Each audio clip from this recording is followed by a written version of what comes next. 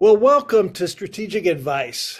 We're in season two, which is advice to uh, freshly minted PhDs who now have are in the enviable position of having landed a job, and now they've got to figure out some of the challenges of this new profession. And today, I am really thrilled to be joining us today with Rosella Capella Zielinski, who is at Boston University and has a lot of experience at what the topic is today, which are on the introductory classes. Now, I personally have not had a class larger than about 30. And so these big classes, I know quite often end up landing in the lap of the freshly assistant professor. And so Rosella is going to talk to us today about that. But I will say that I want to make sure I put out a disclaimer. The views expressed today are our own and not those of our institution. So, Rosella, welcome to Strategic Advice. Thank you for having me. I'm thrilled to talk about intro classes. So you are either on the job market or you've just gotten a job, and chances are you will be asked to teach an intro class at some point. Maybe not day one, but at least day two or year three. That is part of what you apply for and what we do. These courses can vary depending at your institution. At BU, I taught Intro to International Relations, and those were upwards of 300 to 400 people.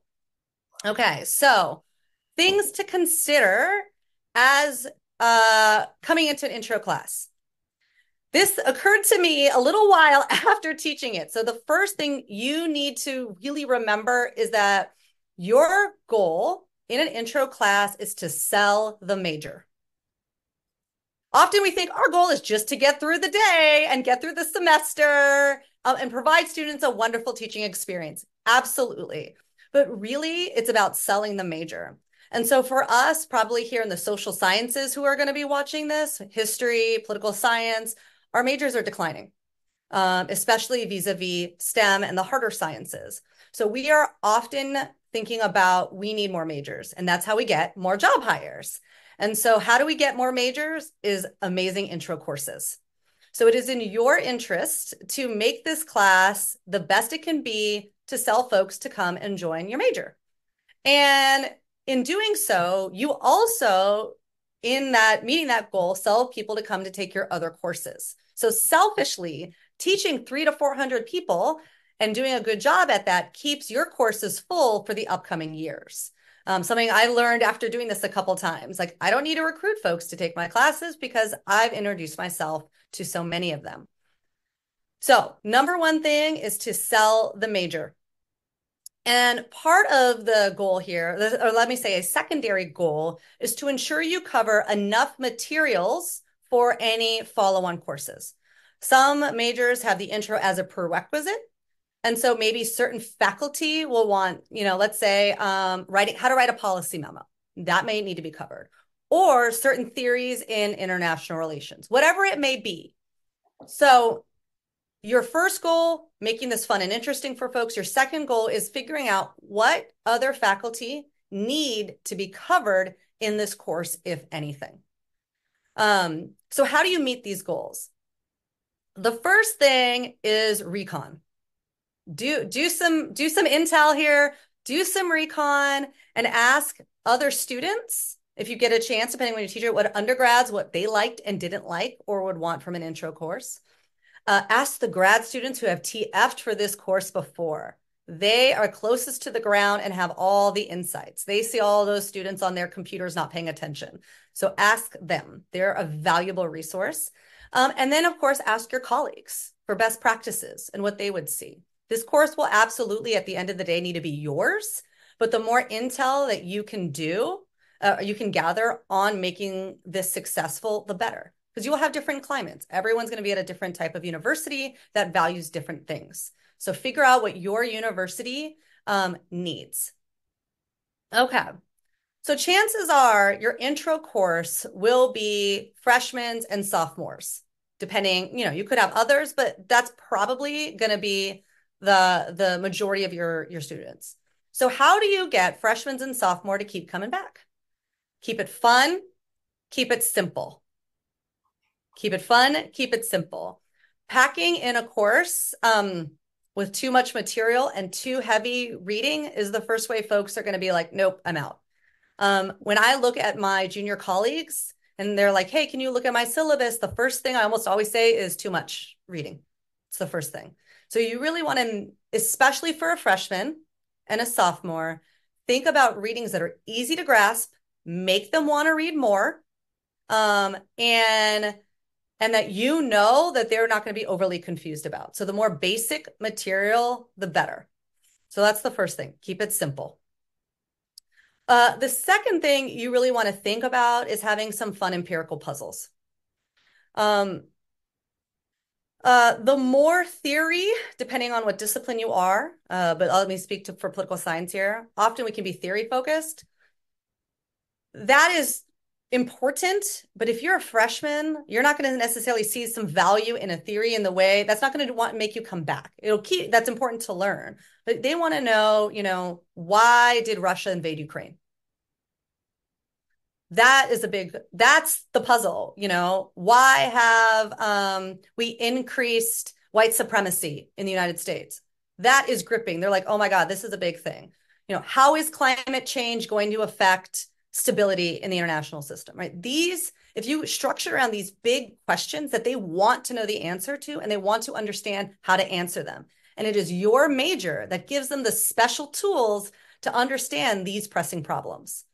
So if you design an intro course around these empirical puzzles of today that an 18-year-old would care about, the more successful you'll be, that they'll want to stick with you. So think about syllabus design, simple and engaging. Now, you also, let me give you some other advice. Often we do intro courses, we do a lot of tests. That's what we just, we're used to doing. And we give a lot of exams, you have a midterm. Did they learn the concept? That's fine. But you want to make sure you have empowering assignments. What do I mean by an empowering assignment?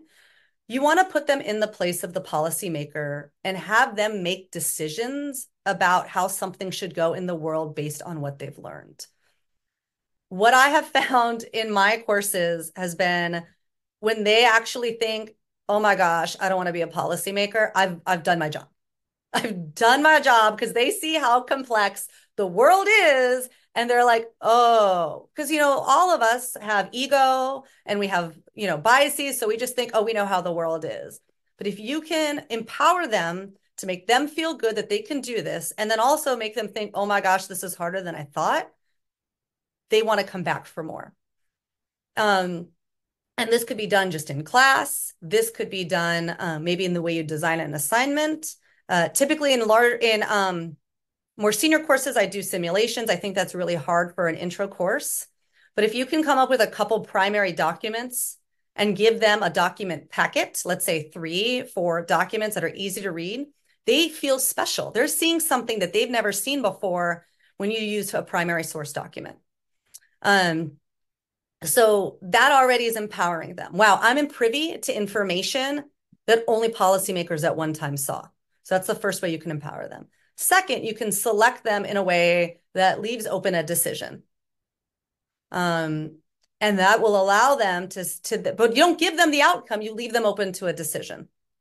And so that allows them to say, what would I do if I were in this role? And then you can debrief them with the decision, say, well, why did you do what you do? What was constraining? So I have found, even for your 18-year-olds, you can do this. So don't think that's only for older class. It just has to be structured down. And these are also great in-class assignments. How else to make an intro class engaging? We often associate intro class with 50 minutes, an hour of lecture. Folks, really, we're not so good maybe it's our screen time has been too much over the past decade. Maybe it's legacy effects from COVID, but getting lectured to for an hour often is too much for people. So what you want to think about is how I can successfully break that up. And you're like, wow, 300 people, there's no way I can do some really good class engagement with 300 people. That's too much. Or even 100 people. Maybe if I'm teaching an intro class of 25, you can do that. But I'm going to say no. I think you can do fantastic group work in an intro class. You can do some amazing Q&A in an intro class, and you can run these little small simulations in an intro class where they have a little reading packet. So really think about breaking up intro courses in beyond lecture. And of course, videos are your best friend. Everyone loves a good video. But beyond that, what kind of active learning can you do for this intro class period? A couple other things. Phil and I will be doing one on teaching assistants soon, but not just to tease that for a second. But let me also talk about managing large courses, because the likelihood is you'll be teaching either probably at least a 50-person intro course, if not much, much bigger, sometimes again into the hundreds. You want all of those students to not be knocking at your door in your office hours all the time. You want them to feel that everybody is in an equally equitable grading experience. So you want to make sure that you say, I understand that there's a couple hundred of you and one of me. I promise I have your back. So everyone in their own way feels special. And they're not just like one more, pardon my metaphor, like, a cattle on a cattle farm. They are each special. And that will then make the major special. These are people who care about me. And I'm not just this packed in this multiple 100-person course. So make sure that they know that you are happy to meet with them at all times, but also that you will grade equally. Maybe you have teaching assistants, but everyone's on the same page with grading. No one's going to be graded any different. Make sure that they know that they're there to succeed, that all assignments, there's no tricks. You're here to help them, that you're happy with everyone getting an A. There's no curves. Make sure that it's an even playing field so you're not creating stress about outcomes of assignments, but that they're there to learn. Because again, them making it fun and a learning environment focuses on the major and not just on the course. So there's all these little ways to make intro classes a better experience for all. And I could keep going, but I don't know if maybe Phil at this point has a question. Well, so this is fascinating. I'll be honest with you. The topics that you covered up front, I didn't anticipate. I anticipated talking about, putting together lectures and all and how to get the syllabus. But I really liked where this went, and particularly the emphasis on fairness. If you focus on fairness and people believe they're being treated equitably, that reduces significantly stress and the amount of engagement that you have to have dealing with that. So I think that's a really important point.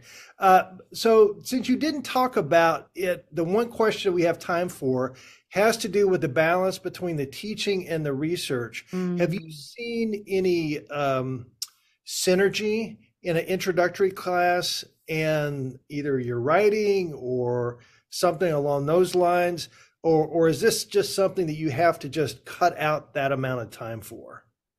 Great question. This goes a little bit into syllabus design. And something I didn't mention that I think is important is that when I design an intro syllabus, I look at all the other courses being offered in my department. And I actually try to design it, not all relevant, right? So in a political science, you have multiple subfields, but all the IR courses that are available. And what I try to do is make sure every single course is incorporated into my syllabus in some way, shape, or form. So I'll say, let's say, I'm more of a strategic studies, security studies person. So I have a week for an intro to our syllabus on nuclear weapons. And I say, here are all the courses in my department being offered on nuclear weapons at the bottom of that syllabus. If you like this, go do more. Go do more. And that for your own research could be part of that.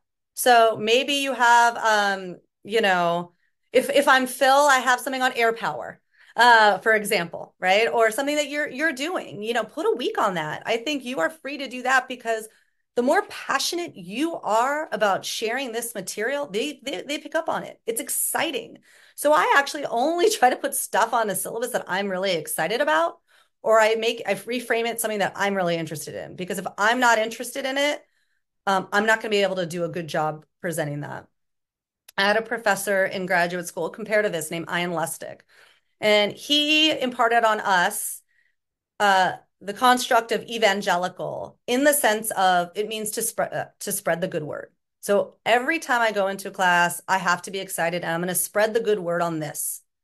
And so that's the attitude I take in when I teach this. And it's a real privilege in a weird way to teach an intro course. I know we're thinking like, oh my God, I got to design a class that is not my own. I didn't want to do, and it's for all of these people, but I know I need to do it. But it's actually, you got into this discipline and academia for a reason. You did. So think about what excited you on that, and then bring that same excitement and joy to these folks. And that's how you kind of should approach it. Like, that's if this doesn't make me really kind of interested, then why am I doing it? So bring that to your syllabus. What has kept you in this business for 20 years? And bring that kind of like fun energy to the to teaching. Yeah, I think I really like that emphasis because it's so true that the excitement of the professor and the engagement is contagious. And the students will feed off that. If you come in, if you didn't want to teach this course and you show up, the students are going to be like that. That to me is the most important.